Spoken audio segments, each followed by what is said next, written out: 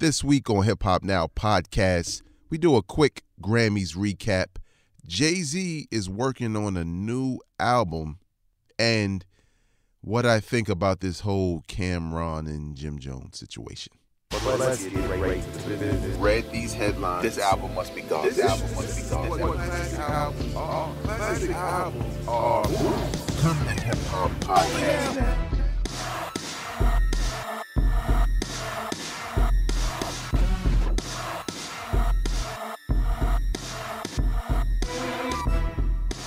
What up, y'all? I'm your host, Vegas, and welcome to Hip Hop Now podcast, a podcast designed to catch you up on all things hip-hop music and culture that happened throughout the week.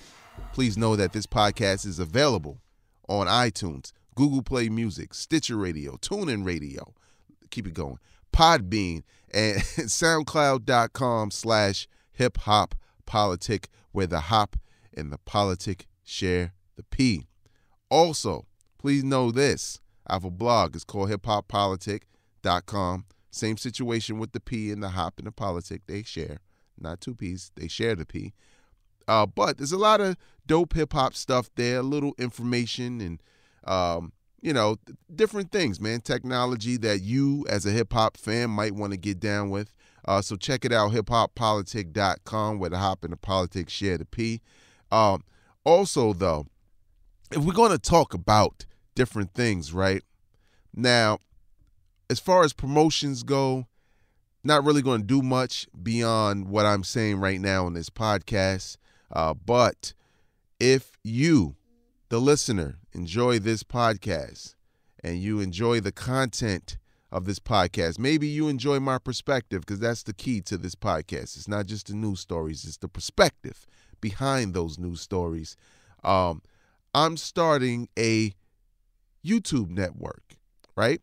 It's going to be called B-Roll Network. You can look it up if you can find it. It's not much content there right now, because right now it's all about generating content. I have a couple of people who are going to partner with me, and definitely am looking for people who not only have podcasts, but maybe you want to get into the video thing. Hit me up via email at VegasWorldINC. My bad. That's my Twitter and Instagram. But you can hit me up there too on the DM. But the email is VegasWorld5@gmail.com. That's VegasWorld5@gmail.com. It's not just hip hop. It's not. It's going to be hip hop stuff. It's going to be video game stuff. There's going to be There's going to be sports. I definitely hope to get someone on there that can cover technology. There should be some fashion situations popping up. So there's a number of things we could have there, but it's something that I'm starting because I know a lot of talented people who pump out content on a regular basis that I think you would enjoy, a little variety, because, right here we just keep it hip hop. So let's get right into the business. Let's just recap real quick the Grammy Awards. I don't know if I necessarily want to go over the winners, but let me see if I can pull that up right now. First and foremost, let me shout out hiphopdx.com, allhiphop.com, and hotnewhiphop.com, where I'm getting some of these stories from. Best Rap Album of the Year goes to Chance the Rapper with Coloring Book. If you don't know, that was a mixtape. Best New Artist also goes to Chance the Rapper. Best Rap Performance, Chance the Rapper, No Problem, featuring Lil Wayne and 2 Chainz. And really, that's all I'm going to cover right there. But I just said, Chance the Rapper. There were other categories. You could definitely check those out online. I'm pretty sure they're available. But the thing is, and, some people, they know who won. But the thing is that I ran across on the internets is the fact that a lot of people, a lot of hip-hop fans were a little upset at Chance the Rapper not only winning some of these trophies, but basically winning 3 of them. Why? I don't know.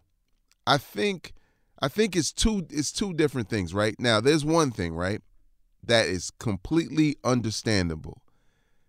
some people just don't like his music. I definitely get that. I would never debate anyone's personal taste or opinion on music. But I will say this in regards to at least the album, I think is well deserved only because I had it in my top 5 of 2016. And it was basically the best album to me. Now, again, yeah, it's not the most rapidy rap album ever. And I never got a point that they were trying to push that particular agenda, because when you tune in on the radio, you're not hearing Chance the Rapper as much as you're hearing Lil Yachty. You're just not. You know what I'm saying? Or 21 Savage, or any one of the trap mumble rappers that you could think of. Yes, that's your name now. I'm sorry. It sticks. It's dope. It sticks. I'm sorry. But not all mumble rap is bad. Let me just say that. But the thing is, because it's a flow. It's just a flow. But when you're not saying, let me not get into it. But the thing is that with Chance the Rapper, like, maybe he shouldn't have won the single of the year. I kind of disagree with that. I think they should have gave that one to Remy Ma and Fat Joe all the way up, because honestly, I know, I'm located in the tri-state area. That's New York, New Jersey, and Connecticut, right? Hot 97, Power 105. I'm going to be biased to what I hear when I turn on those radio stations. And All the Way Up was the soundtrack of the summer, including the remix. You couldn't escape it. I don't know how that is for other regions. I don't know how that is for Chicago, where Chance the Rapper's from. Maybe it might be different. Maybe that song that won for him was their soundtrack for the summer. I can't say. But I'll just say, what I could see that had a broader appeal was the Fat Joe and Remy Ma record more than anything. And supposedly Fat Joe took some shots at Chance the Rapper, and then he, on Twitter or whatever, and then he denied that he did, or whatever it may be. I don't agree with that. I don't co-sign that, because at the end of the day, this young man in particular is not your enemy. He's not the most rapidy rapper. Yes, he sings, and he raps occasionally, but I've heard projects where he raps more than he sings. And no, he's not the best lyricist ever, but the project he put together in Coloring Book is pretty dope. It's excellent, in fact. You know what I'm saying? So maybe you should check that out. I mean, if you like it, you like it. If you don't, you don't. But the main thing is, I don't even watch the Grammys, so I don't care who they pick. You know what I'm saying? So let's keep it moving and get right into the business. Pharoahe Monch, speaking of Grammys, won his first Grammy ever. You didn't know that, hippity hops, did you? That's what I'm calling the super old heads. Super old heads, not just old heads. But it was on the Miles Davis original motion picture soundtrack. I have that album. That album isn't a hip-hop album.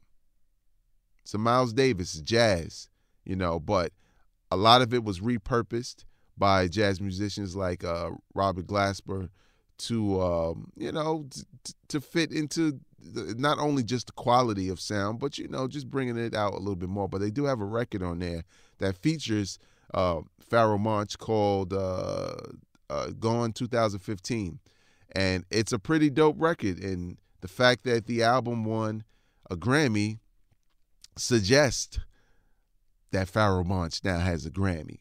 And if you didn't know, Pharoahe Monch is the truth. Go look him up. He's released his last 2 albums are some of the best hip-hop albums in recent history, and most people don't even know. Most people don't even know, and that's a damn shame. Real quick, on my site, hiphoppolitic.com, with a hop in the politics share the P, I posted the latest battle rap video release, so you can watch it on video, from URL TV, Smack TV's Born Legacy 4 is New Jersey Twerk. Yes, twerk, but like work with a T in front of it, versus Glue Easy. And just a quick recap and what I thought. I think the battle was a draw. I think New Jersey Twerk is the future of battle rap, his flow, his schemes, his wordplay, his aggression. He looks like Carmelo Anthony, but whatever. Is all on point. But I felt like, in this battle and in some of his past battles, that sometimes his bars are just going over people's heads because it sounds like he's not saying anything until you listen and you start connecting the dots and connecting the words. And, some of it feels like a reach, but some of them lines are really mean. But I thought New Jersey Twerk took the first round because Glue Easy started out very strong in the first round, and then he kind of tapered off towards the end. Whereas New Jersey Twerk was crazy throughout the whole first round. Then in the second round, this is where crowd reaction kind of kills the buzz, because I felt New Jersey Twerk verse was fire, or his round was fire, but I felt like he was looking for too much crowd reaction, so it took some of the punch out of his words. You know what I'm saying? When you see a guy kind of side-eyed in the crowd when he said stuff, it kind of takes away from the performance, whereas Glue Easy had the rebuttals, and he put together a solid round, so I gave that to Glue Easy. And then in the last round, both of them didn't give their best effort. They had bars. Glue Easy had hit or miss bars. Some of them were dope. Some of them were just regular gun talk. And then he kind of faded at the end. I guess he forgot something or whatever and just gave up at the end, right? And then New Jersey Twerk kind of did the same exact thing. And he had some stuff. I think if he would have had a stronger round, I would give it to him 2-1. So, Born Legacy 4, New Jersey Twerk versus Glue Easy. I call it a draw, even, round for round, whatever, bar for bar.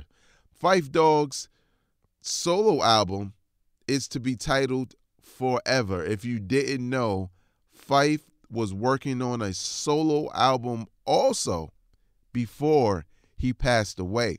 Now, I'm not even going to front. You know what I'm saying? God rest the dead. I know some people sometimes when somebody's dead, they really don't like to say anything bad, and that's true. And I really don't have anything bad to say about Phife as a human being. But his first solo project did not light the world on fire. It was basically whack to me. It's something I would say regardless. I can't change my opinion, about a project at least, just because the brother's not here any longer. So I am not that optimistic about a Phife solo.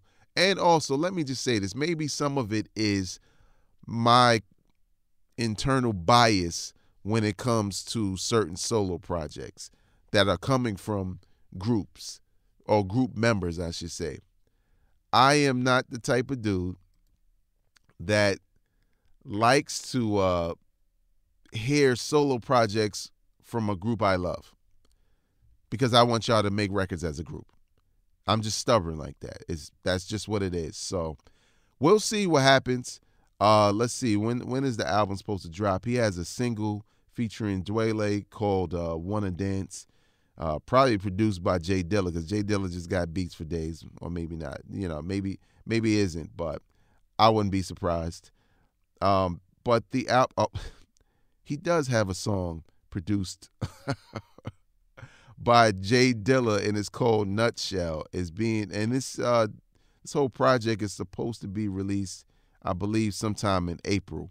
So we'll keep our eyes open for that. I know Phife probably knows, or knew, I should say, what his album did the first time, and I'm pretty sure he wants to do way better. That had to be his wish, to do way better, to make a impact. Or I don't know, maybe he thought it was dope. Method Man and Redman's How High Part 2 is still in the works. I don't know why. I don't know why. I really liked How High. I felt like How High was it's in that cult classic area. It was very funny, really unexpectedly funny, funnier than I thought. And it starts the movie off. It's kind of like when All right, spoiler alert, I guess, but the part where, if you've seen it, where Meth and Redman kind of first meet. So I think Redman has papers to roll weed, but he don't have no weed. And Method Man has weed, but he doesn't have no papers. So they see that they both need it. So I think Redman gets in Method Man's car. And I think I'm forgetting a lot, but Method Man says something to the effect like, like you want to smoke? And Redman gets in the car like, hell yeah, my name's Jamal. That was just extremely funny to me, even though I kind of took a very long time to set it up. Chris Rock calls Rick Ross the greatest rapper alive. Chris Rock's top 5 does not matter whatsoever because of what he said in the movie Top 5 in regards to his top 5 rappers, which is his opinion, but greatest rapper alive, no, he is not, man. No, he is not. Now, I like Rick Ross music a lot. A lot. I didn't care when he was Officer Ricky. That's when he had his best music out. You know what I'm saying? The Justice League was blessing him. He had that, that Ride 2 music, that Get Rich music. I like Rick Ross's whole persona. So, please, it does not matter. Martin Scorsese Wu-Tang Clan listen event was canceled. He was going to do like a listening event. I believe he said something to that effect when he made the online, I guess, bet that if Donald Trump won the presidency, he would share this Wu-Tang album with us, a.k.a., well, yeah, I guess you could say a.k.a., but in regards to me, a.k.a., I don't really care.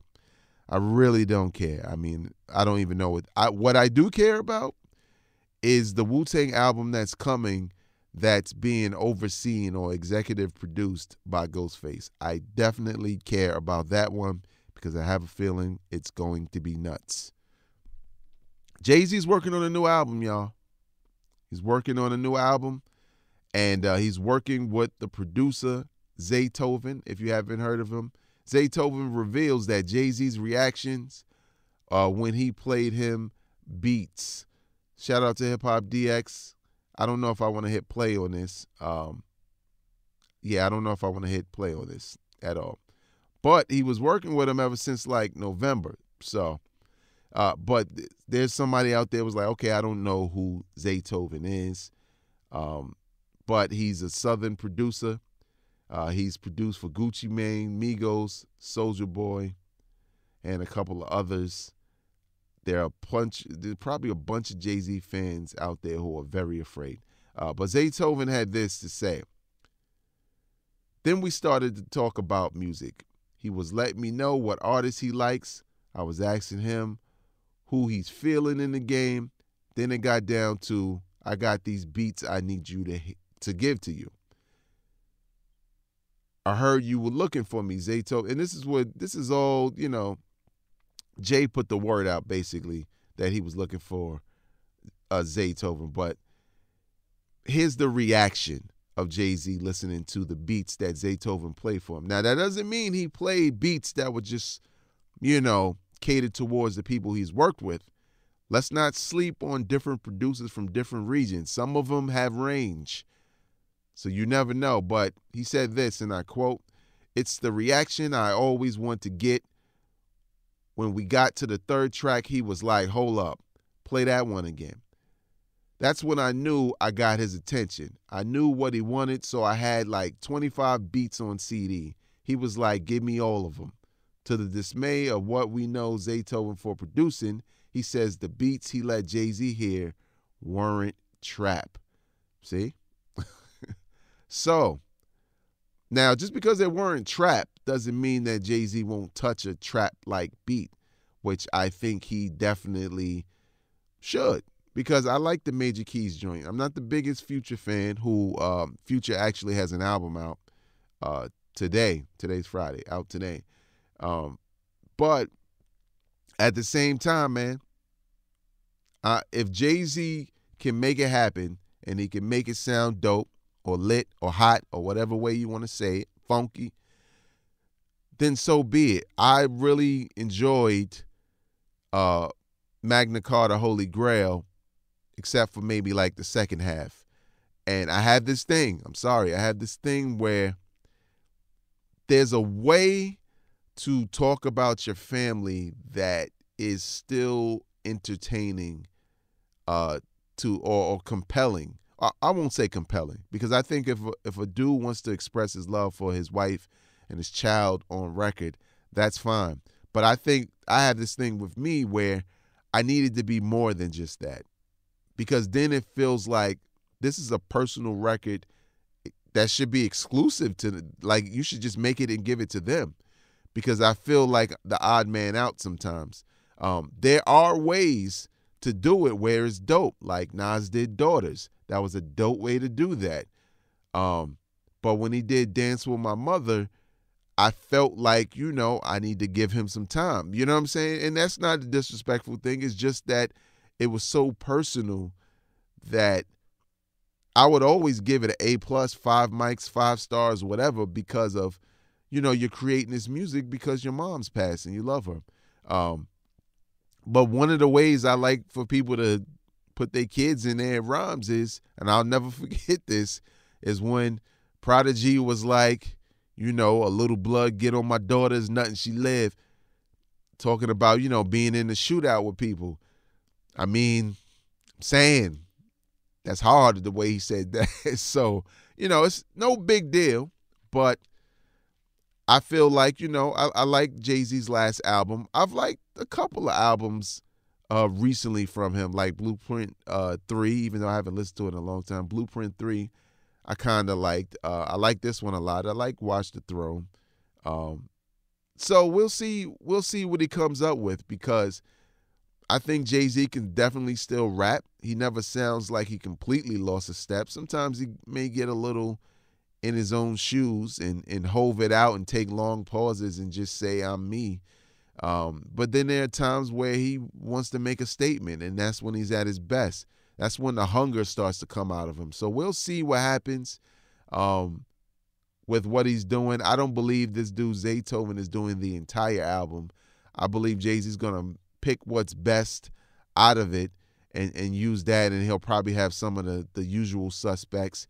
Be dope if he could get another Premier track, even though I feel, don't get a Premier track. If Premier can't give you a track that doesn't sound like all of Premier's tracks, then, no disrespect to Premier, definitely a legend, but then go get an Alchemist joint, because Alchemist is one of those producers that makes you feel, or go get one of them Jay Dilla joints that's still around, or new, because he still got new stuff.